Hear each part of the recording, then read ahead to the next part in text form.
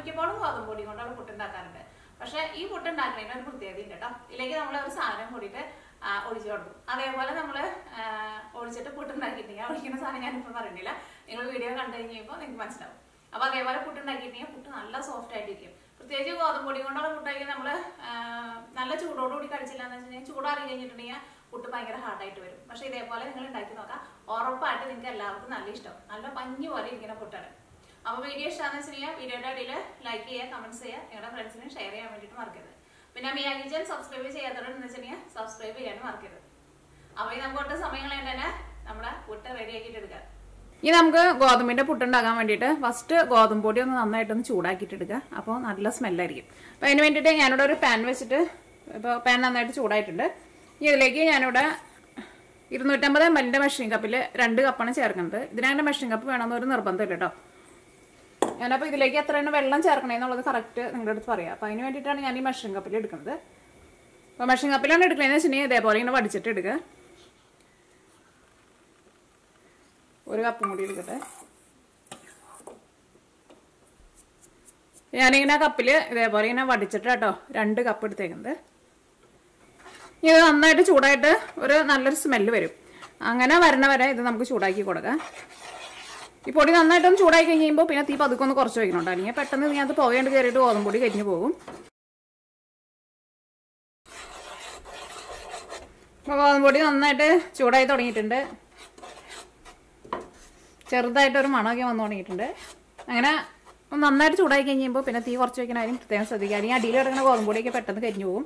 പിന്നെ ഇതേപോലെ ഇങ്ങനെ എപ്പോഴും ഇങ്ങനെ ഇളക്കി കൊടുക്കുകയും വേണം കേട്ടോ, അല്ലെങ്കിൽ അടിയിൽ കരിഞ്ഞു പോകും. മുകളിൽ ശരിക്കും അങ്ങോട്ട് നമുക്കങ്ങോട്ട് ചൂടായിട്ട് കിട്ടുകയും ചെയ്യില്ല. ഈ പൊടിയുടെ കളർ മാറരുത് കേട്ടോ. അപ്പോൾ നമ്മുടെ ഗോതമ്പൊടി നന്നായിട്ട് ചൂടായിട്ടുണ്ട്. അത് നമുക്ക് ഇങ്ങനെ ഇളക്കുമ്പോൾ അറിയാൻ വേണ്ടിയിട്ട് പറ്റും. പൊടി നല്ല സ്മൂത്തായിട്ട് ഇങ്ങനെ തോന്നും നമുക്ക് ഇളക്കുമ്പോൾ. ഈ തീ ഓഫ് ചെയ്യാണ്. ഈ ചൂടോട് കൂടിയിട്ട് ഈ പാനിൽ വെക്കേണ്ട കേട്ടോ, വേറൊരു പാത്രത്തിലേക്ക് നമുക്ക് മാറ്റാം.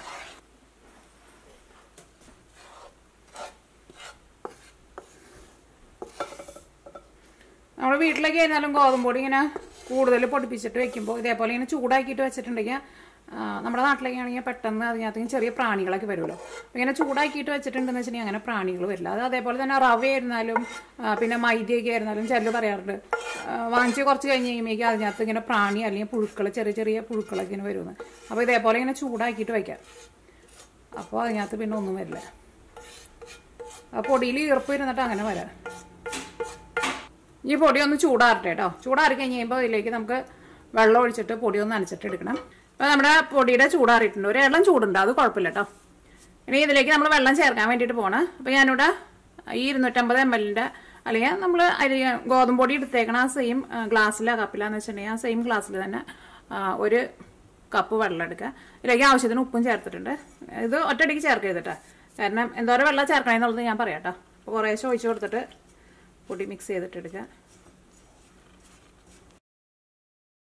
ഇപ്പോൾ നമ്മൾ 1 കപ്പ് വെള്ളം എടുത്തിട്ടുണ്ടായിരുന്നില്ല, അതിനകത്ത് നിന്ന് 1/2 കപ്പ് വെള്ളം കേട്ടോ ചേർത്തത്. ഇത്രയ്ക്ക് വെള്ളം നമുക്ക് ആവശ്യമുള്ളൂ. അപ്പോൾ 2 കപ്പ് പൊടി എടുക്കുമ്പോൾ ആ സെയിം ഗ്ലാസ്സിൽ തന്നെ 1/2 കപ്പ് വെള്ളം ചേർക്കാം. ഇനി എന്താണെന്ന് വെച്ചിട്ടുണ്ടെങ്കിൽ ഇതിപ്പോൾ ആകെ നിറച്ചിങ്ങനെ തരി തരി പോലെയാണല്ലോ ഇരിക്കണത്. അപ്പോൾ മിക്സിയിലിട്ടിട്ടൊന്ന് കറക്കിയിട്ട് എടുക്കണം. അപ്പോൾ മിക്സിയിലിട്ടിട്ട് കറക്കിയിട്ട് എടുക്കുമ്പോൾ ഇതിലേക്ക് നമ്മൾ കുറച്ച് വെളിച്ചെണ്ണയും കൂടി ചേർത്തിട്ട് കറക്കിയിട്ട് എടുക്കുക. ഇനിയിപ്പോൾ വെളിച്ചെണ്ണയുടെ ടേസ്റ്റ് നമുക്ക് വേണ്ടാന്ന് വെച്ചിട്ടുണ്ടെങ്കിൽ നമ്മൾ കറക്കി ഉപയോഗിക്കുന്ന ഏത് ടൈപ്പ് ഓയിലായിരുന്നാലും കുഴപ്പമില്ല. അങ്ങനെ കുറച്ച് ഓയിൽ ഒഴിച്ചിട്ടൊന്ന് കറക്കിയിട്ട് എടുക്കുമ്പോൾ പൊടി നല്ല സ്മൂത്തായിട്ട് നമുക്ക് പൊടിഞ്ഞ് കിട്ടുകയും ചെയ്യും. പുട്ടുണ്ടാക്കിയിട്ടുണ്ടെങ്കിൽ ഒട്ടും മുട്ടി പിടിക്കില്ല. നമ്മൾ ശരിക്കും അരിപ്പൊടിയും കൊണ്ട് പുട്ടുണ്ടാക്കില്ലേ, അതേപോലെ കിട്ടും നമുക്ക്. അപ്പോൾ ഇത്രയ്ക്ക് പൊടിയിലേക്ക് ഞാനിവിടെ ഒരു 1.5 ടേബിൾ സ്പൂൺ ഞാൻ വെളിച്ചെണ്ണയാണ് ചേർക്കുന്നത്, അല്ലെങ്കിൽ നിങ്ങൾക്ക് ഇഷ്ടമുള്ള ഓയിൽ ചേർക്കാം. അപ്പോൾ ഇത് നമുക്ക് ഇനി മിക്സിയുടെ ജാറിലേക്ക് ഇടാം കേട്ടോ. മിക്സിയുടെ ജാർ എടുക്കട്ടെ. അപ്പോൾ മിക്സിയുടെ ജാറിലേക്ക് നമ്മുടെ ഗോതമ്പ് പൊടി ചേർക്കാം കേട്ടോ. ഇതിപ്പോൾ പൊടി കുറച്ച് കൂടുതലുണ്ടല്ലോ, അപ്പോൾ നമുക്ക് 2 ട്രിപ്പായിട്ട് പൊടിച്ചിട്ട് എടുക്കാം. അല്ലെങ്കിൽ എല്ലാം കൂട്ടിയിട്ട് ഒരുമിച്ചാണ്ട് ഇട്ടിട്ടുണ്ടെങ്കിൽ അത്രയ്ക്ക് നന്നായിട്ട് വരില്ല. അപ്പോൾ ഇത് 2 പ്രാവശ്യമായിട്ട് പൊടിച്ചിട്ട് എടുക്കണതാണ്. ഞാൻ ഇതിലേക്ക് 1/4 ടേബിൾ സ്പൂൺ ഓയിലാണ് ചേർക്കുന്നത്. ഇനി ഇത് നമുക്കൊന്ന് കറക്കിയെടുക്കാം. ജസ്റ്റ് ഒന്ന് കറക്കിയാൽ മതി, നല്ല കറക്റ്റായിട്ട് പൊടിഞ്ഞിട്ട്. അപ്പോൾ നമ്മുടെ പൊടി കറക്കിയെടുത്തിട്ടുണ്ട്. പൊടി കണ്ടില്ലേ, നല്ല സ്മൂത്തായിട്ട് കിട്ടിയിട്ടുണ്ട്. ഈ പൊടി നമുക്ക് വേറൊരു പാത്രത്തിലേക്ക് പാർത്താം. അപ്പോൾ ഇതിലേക്കും നമുക്കൊരു 1/4 ടേബിൾ സ്പൂൺ ഓയിൽ ചേർക്കാം. ആദ്യം പൊടിച്ചിരുന്ന പൊടി ഞാൻ കുറച്ച് ചെറിയ പാത്രത്തിലിട്ടത് കുറച്ച് വലുതിലേക്ക് പാർത്തിട്ടെ. അപ്പോൾ ബാക്കിയുള്ള പൊടി ഇട്ടേട്ടോ.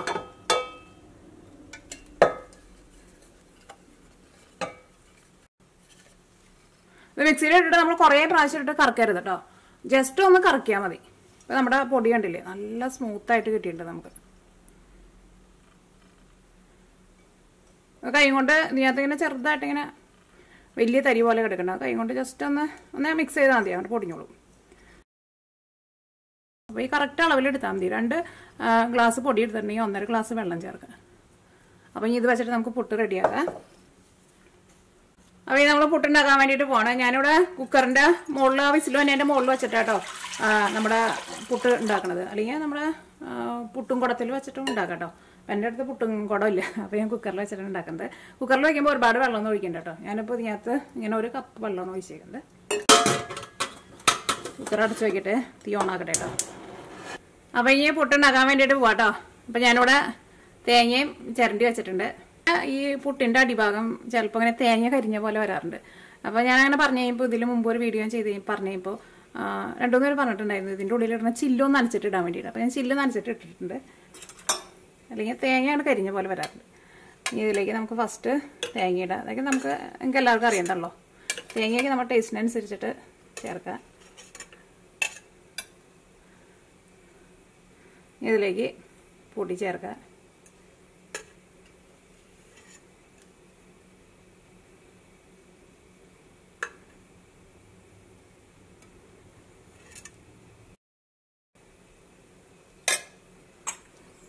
ഞാൻ അടച്ചു വയ്ക്കട്ടെ. ഈ വിസിൽ മാറ്റിയിട്ട് അതിൻ്റെ മുകളിലേക്കായിട്ടാണ് നമ്മൾ വെക്കുന്നത്. അപ്പോൾ ഇതിൻ്റെ അടിയിൽ ഒരു ഓട്ടയുണ്ട്. ഇതിൻ്റെ അടിയിൽ ഒരു ഓട്ടയുണ്ട്. ആ ഓട്ട ഇതിൻ്റെ അടിയിൽ തന്നെ പോകണം കേട്ടോ, അല്ലെങ്കിൽ ഇതിൻ്റെ ഉള്ളിൽ കൂടെ ആവി വരില്ല. ഇനി ഇതിൻ്റെ ഉള്ളിൽ നന്നായിട്ട് ആവി വരണം. ആവി വന്നു കഴിയുമ്പോൾ തന്നെ ഈ പുട്ടുങ്ങാണി എടുക്കരുത് കേട്ടോ. ആവി കുറച്ച് നേരം നന്നായിട്ടൊന്ന് വരണം. എന്നാൽ മാത്രമേ നമ്മുടെ പുട്ട് ശരിക്കും വെന്തിട്ടുള്ളൂ. അപ്പോൾ നന്നായിട്ട് ആവി വന്നിട്ടുണ്ട്. ആവി വരുമ്പോൾ തന്നെ പുട്ടുങ്ങാണി എടുക്കരുത്, പ്രത്യേകം ശ്രദ്ധിക്കുക. ആവി വന്നു കഴിഞ്ഞിട്ട് 1 മിനിറ്റ് നന്നായിട്ടൊന്ന് ആവി വരണം. നമ്മുടെ പുട്ടുങ്ങാണി എടുക്കട്ടെ. അപ്പോൾ ഇനി പുട്ട് ഇതിൻ്റെ ഉള്ളിൽ നിന്ന് പുറത്തേക്ക് എടുക്കാൻ വേണ്ടിയിട്ട് പോകണേ. പുട്ട് കുത്തട്ടെ കേട്ടോ.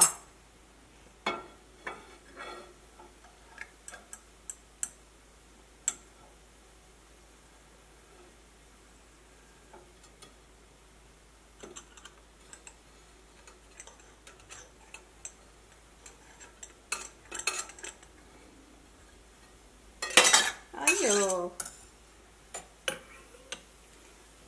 ഇപ്പൊ നമ്മുടെ പുട്ട് കുത്തിയെടുത്തിട്ടുണ്ട്. അതിങ്ങനെ പാത്രത്തിന്റെ അടിച്ചുകൂടെ പൊന്തിക്കണേ ശരിക്കും കുത്താൻ വേണ്ടിട്ട് പറ്റില്ല. അതുകൊണ്ട് ഓരോ പുട്ടിന്റെ പീസുകൾ ഇങ്ങനെ സെപ്പറേറ്റ് ആയിട്ട് വന്നു. പക്ഷെ കുഴപ്പമില്ല, അടുത്തത് നമുക്ക് ശരിക്കും കുത്താം. അപ്പൊ നമ്മുടെ ഗോതമ്പ് പുട്ട് നല്ല സോഫ്റ്റ് ആയിട്ടിരിക്കുന്ന ഗോതമ്പ് പുട്ട് റെഡി ആയിട്ടുണ്ട്. അപ്പൊ ഇനി ബാക്കിയുള്ളതും ഇതേപോലെ തന്നെ റെഡി ആക്കിയിട്ട് എടുക്കാം. അപ്പൊ ഇത്രയ്ക്ക് 2 കപ്പ് ഗോതമ്പ് പൊടി എടുത്തിട്ടുണ്ടെന്ന് വെച്ചിട്ടുണ്ടെങ്കിൽ ഇതേപോലത്തെ 3 പുട്ടുണ്ടാക്കാൻ വേണ്ടിയിട്ട് പറ്റിട്ടോ.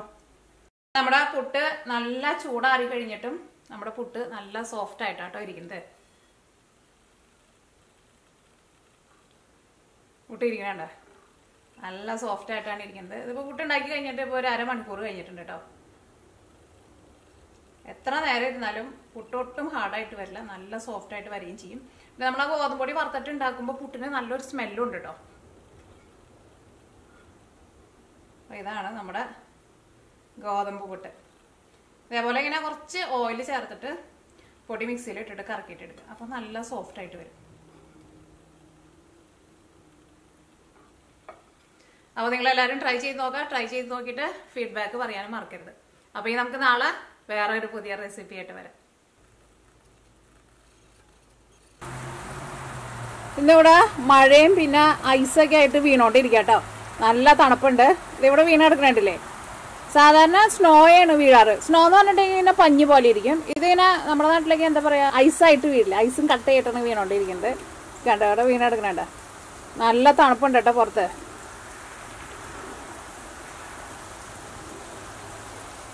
ഇതിൻ്റെ മുകളിലൊക്കെ വീണെടുക്കണേണ്ടില്ലേ, ഉപ്പും കല്ല് പോലെ. അതേപോലെയാണ് വീണോണ്ടിരിക്കുന്നത്.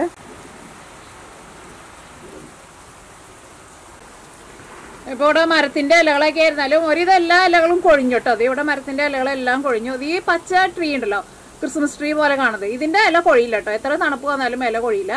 അതെ, ബാക്കിയുള്ള എല്ലാ മരത്തിന്റെ ഇലകളൊക്കെ കൊഴിഞ്ഞു. ഇവിടെ ഒരു മരത്തിന്റെ ഇല ഇത് ഫുള്ള് ഇങ്ങനെ ഉണങ്ങി നിൽക്കാട്ടോ, അത് താഴത്തേക്ക് വീണിട്ടില്ല എന്ന് മാത്രം.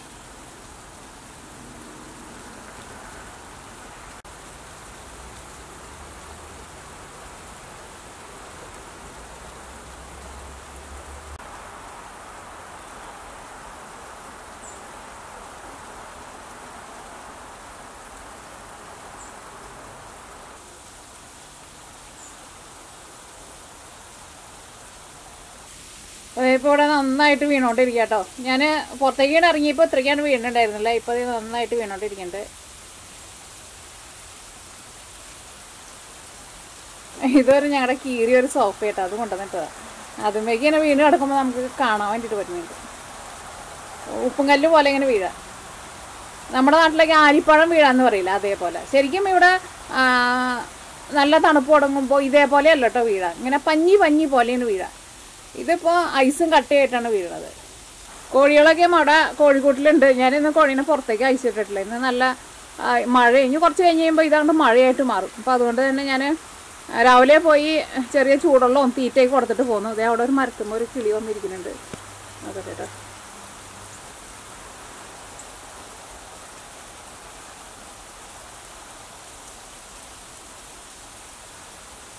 ഈ മരത്തുമ്മ ഇങ്ങനെ ഇലകൾ നിൽക്കുന്നത് കാണാൻ വേണ്ടിയിട്ട് നല്ല രസം കേട്ടോ. കുറച്ച് മരത്തുമ്മ കുറച്ച് ഇലകൾ മാത്രമേ ഉള്ളൂ, ബാക്കിയുള്ള ഇലകളൊക്കെ കൊഴിഞ്ഞു പോയി.